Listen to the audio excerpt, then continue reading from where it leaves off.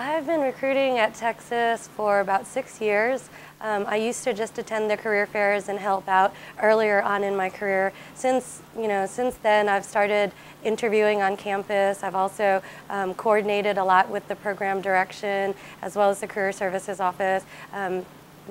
Worked with them to come up with new types of events like the industry night, energy industry panels, talking on track panel nights. So done a lot of work, especially here at Texas, and I've really appreciated the support that the university gives us.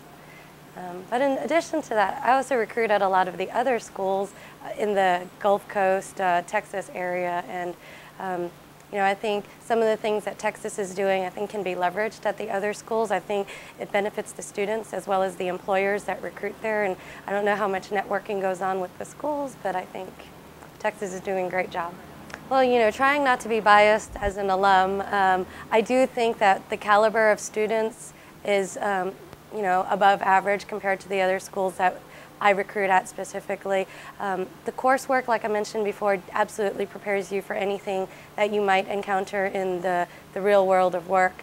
But also the other transferable skills, the leadership, the communication, the ability to network, and understanding of team dynamics. That's also something that UT definitely prepares students for very well. So any chance we get to recruit at UT, it's a top choice at Halliburton.